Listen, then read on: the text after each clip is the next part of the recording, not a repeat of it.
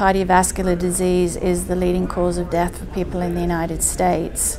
And 1 in 5 people globally, based on the genetic and epidemiological data that we have, has high Lp(a). And it's currently the strongest genetic risk factor for coronary artery disease and for aortic stenosis. But the reason that I would classify it as rare is because very few doctors and very few patients know about it, because it's not included in the standard lipid panel.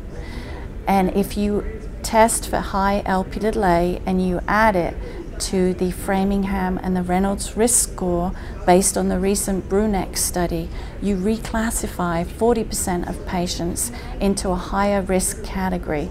So what we are advocating for is to include Lp(a) as part of the standard lipid panel so that you can get an accurate prediction of your risk, so that then you know this number from birth. It's genetic.